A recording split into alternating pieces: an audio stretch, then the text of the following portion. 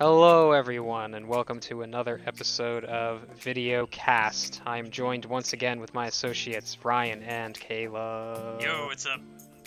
Hi again. Huh? Hi. Oh.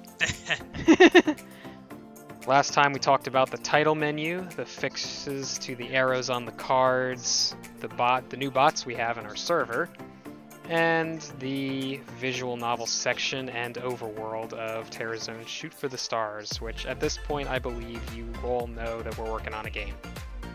At least I would hope so. I would hope so. I didn't know. I think we need to go over that part again.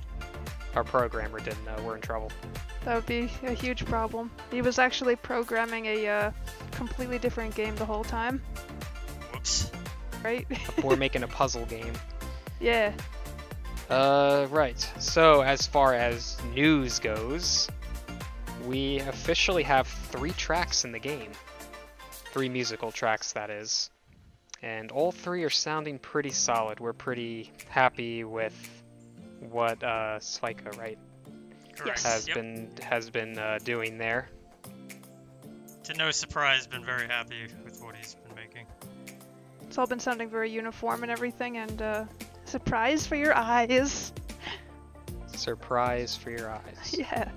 So, speaking of surprises for your eyes, is that a word? Nah. Anyway, we've been doing a lot of cleaning up. As Rob mentioned, some of the things that we cleaned up last time were bots in Discord. We've also been doing that on YouTube. If some of you haven't already noticed by now, the banner is finally updated with more relevant things such as hide from hide and Zeke, as well as Zeke is also on it. And we have the 2 different skies from Shoot for the Stars, as well as us. You know, the stars of the show. Shoot for the Stars. See what I did there. So yeah, they're on the banner, and also the thumbnails are getting a nice little readjusting there. They're starting to look more thumbnail-y, more YouTuber-esque. My personal favorite one is Metatopia 1. Rob just needed to be Rob for that one. Right? Yeah. You all get to see more of my face plastered around the YouTube. That's right. His Shonen Warrior face. He has the secret katana for keeping people in good measure.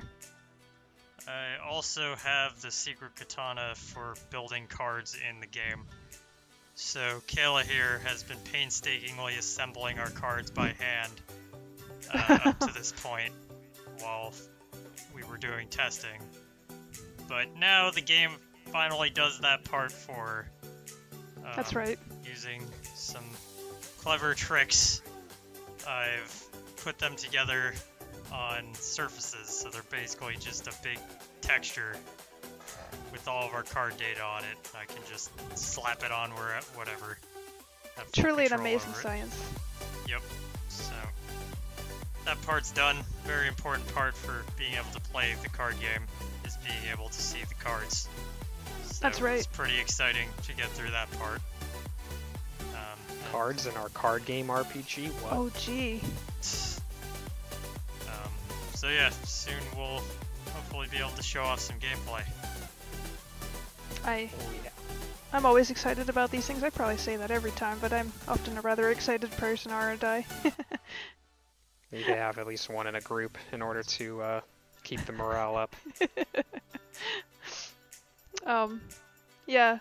As well as also those dynamic card creation things. That also means a great opportunity to polish up the card layouts themselves, so we've taken some good measure to reduce certain things that don't necessarily need to be there on the cards, like the text boxes used to have like a white outline on them, so that they sort of kind of had like this double outline thing, so we actually made the decision to get rid of that, so there's like little things that we've been... literally been measuring a lot. Oh yes, I've been literally measuring with, digital rulers and everything, making sure it's exactly to the pixel, everything is perfect. That way Ryan can properly put them together for Shoot for the Stars, and that way they're finally what they're supposed to be. It's probably been driving me a little bit mad, but it's worth it. Madness? Darkness. Madness. Madness and darkness. Darkness is awesome. There's something else you've been working on, Kayla, am I correct? Oh yes. Well, the dark basement of the school, right? Exactly that specific thing, the dark basement. Well, a little more general than that. Yes, actually, that's another thing that we were discussing about, and it's actually going to be in this week's devlog as well, is talking about more details about the Nostal Falls High School. So, Rob put together the official mascot for the school, which is really cool. I highly, highly approve of. I'm not going to ruin any surprises. Or maybe I can. What do you think? Should I ruin the surprise? I don't think it's a huge, huge reveal. You could even just show it off, honestly. It's a Leviathan. And Rob did a really great job putting it together, so yeah, school spirit, yo. We got our club is the Leviathans, so they're cool. I especially approve because dragon. But aside from that, we also thought that it should be a Leviathan because water, because there's actually a pretty significant meaning to the waterfall of Nostal Falls, which is where it gets its name from. There's going to be a lot more discussion about that in the story and also the comic that's going to be coming in the XYZ time, as Rob always puts it. At some point, yep. Yes. And yeah, we took the time to decide what kind of classrooms are going to be in the school, as well as like where they should be located. So we've been mapping those things out, deciding like little things like, okay, where the freshman rooms or the sophomore rooms, what kind of extracurricular activities are going to be, and what makes our school very unique in the game is kind of taking some Japanese inspiration, as there's actually a section dedicated to all the club rooms in the game. So it's kind of like a east meets west layout for a school, and when you look at it from up above, it kind of all comes together. It has a bridge that has already been kind of sort of revealed with one of the visual novel scenes, so we feel like that's going to be like a good storytelling element as the bridge itself. So yeah, we've been making sure that it feels very school-like, and that all the important necessity rooms and everything should be inside of the school itself. Gotta have cool school. Oh yes. And leading into that, we see a much more detailed version of the club room in a very, very beautiful state, right, Rob? You've only drawn it like what, 4 times now? I've only drawn it 4 times, and yeah, but it is done, and it's going to be a part of our landing page. Yeah, I've been putting that together. Between me reading JavaScript memes and actually writing JavaScript, I put together a pretty interesting landing page based on the artwork that Rob's been putting together. We've sliced up a few parts of the room, and you're able to sort of change the viewpoint you're looking at the room from a little bit, while it also translates itself through a bunch of different scenes. Move the mouse a little bit and stuff moves. Yep. Always performing magic. I mean, working with JavaScript is always performing magic. But yeah, it's looking pretty good, I think. Very, very cool stuff. Yep, we should hopefully be releasing that for you guys in the very near future. Oui. And last but not least, we started concepting the actual battlefield for the card gameplay within the game.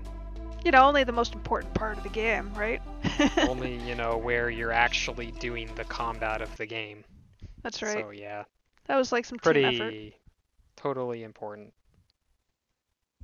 And it's been a group effort. I started off with little quick roughs of what the battlefield might look like, and then Ryan took it a step further and made it look more like it's part of the game visually, based on how we've been designing the menus and stuff like that. And Kayla's also added a little bit of things here and there to spice it up, so it's going on its way. Yep, It's looking starting to pretty look close. uniform with everything in the game, so we're getting there. Everything's looking like it's part of a theme. That's important for sure. We're very excited to test out the game part of the game. Did a lot of Oh, doing yes. other parts of it beforehand, but yeah, we're just about there. Yes. Getting past all the setup. Before we know, we'll be at the actual meat of providing giving the actual content in there. Putting the actual content in there. I can't talk sometimes. Anyway, that's all we have for you in this episode of VideoCast. Of course, there will be many, many more in the future. We will continue to update everybody as to what we've been doing. Remember to subscribe to our YouTube channel or follow us on Twitter in order to get more updates. More updates on the Twitter, by the way. More frequent ones, I guess you could say. And don't forget to check out our website, www.mysticmaskmedia.com, where we post our devlogs every week. And so you can check out that amazing landing page. Oh, so worth it. Oh yeah. Oh yes, oh yes. Anyway, all that wraps up this episode of VideoCast. Stay tuned for more Terrazone content. See you later. See you later, Gator, right?